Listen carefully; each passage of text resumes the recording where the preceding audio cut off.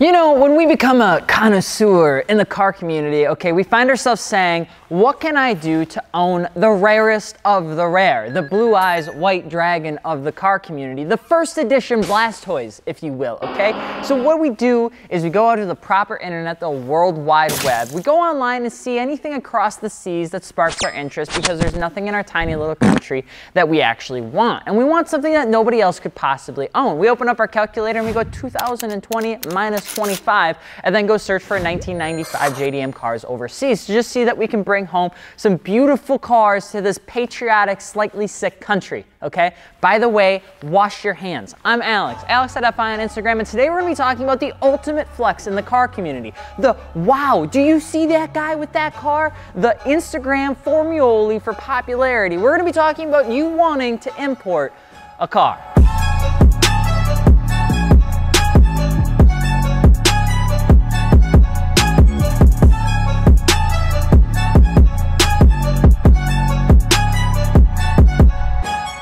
And if you're just jumping into this, don't forget to subscribe so while you're stuck at home, you can keep up to date with all the bangers we're posting. And if you're looking for aftermarket wheels, tires, or suspension, be sure to hit us up over at fitmentindustries.com, where we're shipping pretty much every single day. We're still open. All right? It's just quiet and cold around here. There's not as many people as I would like. And if you guys don't want to pay the whole thing up front, we do have 0% financing through a firm, so you can make monthly payments. It's not due in 30 days. There's a whole disclaimer that I have to tell you if I tell you anymore, but it allows you to get all your stuff now and not have to pay until, well, like May, June, summertime. What else do you want to know? The history of importing cars into the States isn't anything new and was something that started off with American soldiers that were stationed overseas during the Second World War. A little fondness grew onto the European vehicles that were over there at the time, and there was little to no restriction on importing these vehicles. So servicemen would purchase these vehicles and import them to the States to be ready for them when they returned home. Because of the new market, these imported vehicles would be hella cheap and give a lot of these servicemen a better bang for buck on these cars versus their domestic counterparts that were available at the time. This dawned the area of the I hyped myself up. It was called the gray market. This continued to happen until regulations continued to grow in the mid-60s and into the 70s with the growing concern of the EPA, those little fun suckers. All right, manufacturers pressing governments to slow it down like Honda and Toyota because they didn't want people to import in anything because that just means that they couldn't make that much money. And even the DMV was trying to control the safety regulations on vehicles that were coming into the States because apparently that matters. Eventually, the Motor Vehicle Compliance Act would come into the fray and essentially crush the wild, wild west of importing vehicles, and the process to really just slow it down because it was just getting so out of hand. And this was a big boy nerf when it comes down to importing cars, with the amount of vehicles being imported from about 70,000 to under 1,000 in about 10 years. And that's a big old ouchie there, brother. That's painful, okay? Big old companies weren't too happy with their cars getting shipped without making a penny off of it because manufacturers don't like it when they don't make money. And ultimately this led to the restrictions and legislation passing. Companies like Mercedes-Benz and Nissans were getting hurt hard by these imports, and they needed to find a way to stop people from importing cars themselves and instead getting them directly from the manufacturer. By the way, I just played Warzone. Second game, got second place, no big deal. But it was happening to Japan as well. Japan in the early 90s were riding a pretty tall horse and had a good chunk of money to play with. People were wanting domestic vehicles like the good old Astro van, the Chevy Caprices, and even the GMC Typhoons in response to America's wanting Skylines, Toyotas, and a bunch of German cars. It was like a nice little tradesy that was happening in the back of the school bus. It was at this point that things started to get a little sideways though, because you could still import, but the registration, the restrictions, and the hoops to jump through just got a wee bit more difficult, and just getting them processed was harder to do. Companies that still tried to import cars had incredibly difficult times doing so, while still making enough money to actually even make it worth it. And it was still done, but it was like shooting film, you know? Like, it's fun, but it's not technically gonna get you much more than a digital photo, but it's fine. Over time, gray market vehicles would eventually die. Restrictions and regulations made it both not profitable and not fun for enthusiasts to really get a good deal out of any car out there around the world until about 1998. In 1998, the NHTSA, or National Highway Traffic Safety Administration, wow, you just couldn't shorten that one up a bit. huh? The NHTSA passed lightened regulations that allowed easier importation of import vehicles over 25 years of age. This was a big deal. This was like the golden ticket for people like you and people like me, because at the end of the day, the only reason we can do what we do right now is because of this new regulation. This started to bring back companies that could import cars from the good old island of fun with a few less restrictions, while still ensuring that the car met the minimum requirements to be on the road. Not much got imported in the beginning days of this new regulation because not many people knew about it, but after a few years, things truly began to sparkle.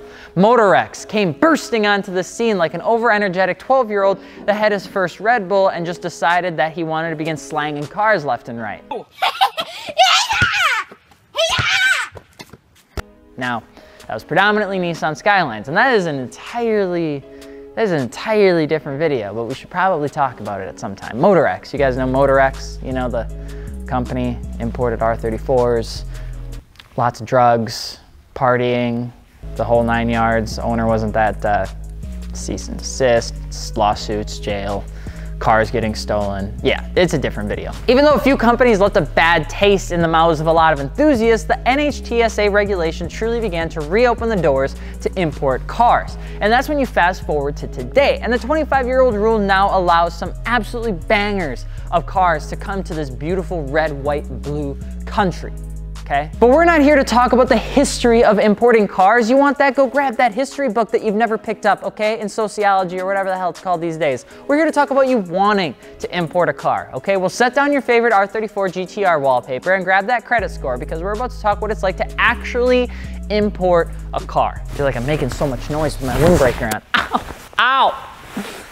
My weenus. Importing a car is kind of like buying a garage build. Starts off fantastic. You're stoked. We're stoked. I'm stoked. You're stoked. It's a good time. It's kind of like dating someone that just seems too perfect, okay? And then over time, you realize why nobody was dating him or her. And then you realize also why not many people actually do it. Importing a car has some fantastic benefits. You have access to a platform that is rare, unique, and unlike pretty much anything else that's in the United States for the most part. And on top of that, a lot of aftermarket overseas vehicles feature more high performance, highly tuned variants of what the United States received during the same time. And it is pretty banging. But there are a few caveats, if you will, to doing something like this. Because importing a car that's rare it's importing a car that's rare. You have less access to parts and support, communities and affordable pieces and things like that. And sure, there are opportunities that allow you to swap parts from another car in case your imported one breaks, but it requires a little bit more finesse and a more educated automotive enthusiast to find their way around